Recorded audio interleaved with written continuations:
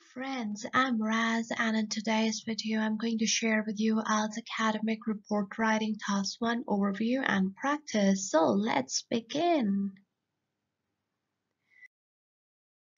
Alright, let's take a look at the two tasks. Task 1 is Report Writing Academic, 150 to 180 words in 20 minutes.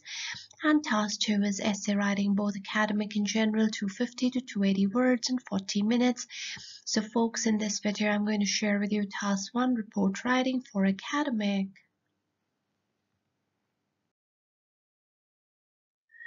Now let's take a look at the task assessment. Task achievement is 25%, in which you need to answer everything you're asked to do in the question. The other 25% is coherence and cohesion, use structured paragraphs and make standard expressions. The other 25% is lexical resource, use wide range of vocabulary. And the last is grammar range and accuracy, use a wide range of grammar structures and make sure you include different kinds of sentences ranging from simple, compound, and complex. Now let's take a look at the segregation of paragraphs. Paragraph 1 is introduction, paragraph 2 is overview or summary, paragraph 3 is make analysis and group comparisons of different years, and paragraph 4 is make analysis and group comparisons of remaining years. Now let's take a look at the types of the graphs that we can get in exam. And it can be anything like a pie chart, bar graph, line graph, table, flow chart. So describe facts and figures through bar graphs, describe trends through line graphs, comparison through tables and pie charts, describe a process diagram or a map, and describe a flow chart.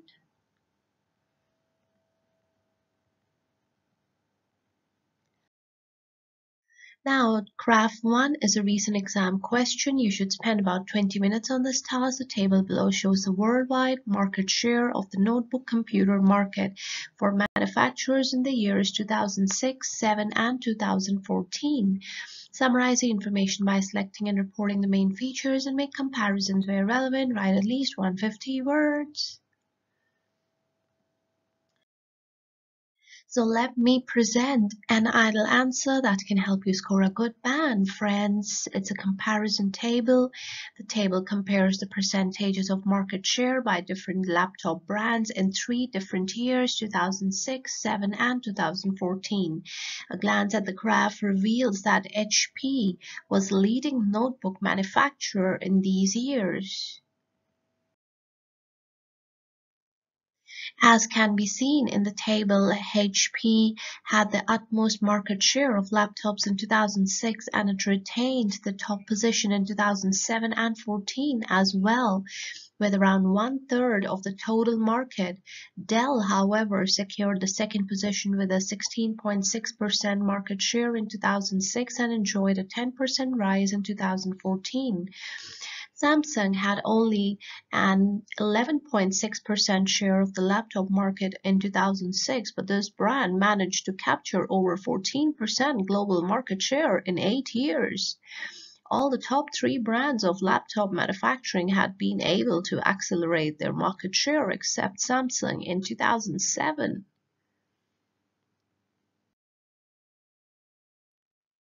In contrast, Toshiba and Lenovo had around 6% notebook market share in 2006, and in 8 years their market share raised slightly. Apparently, the lowest market share was possessed by Fujitsu in 2006, and after 8 years its market shares marginally declined and reached 3.1%.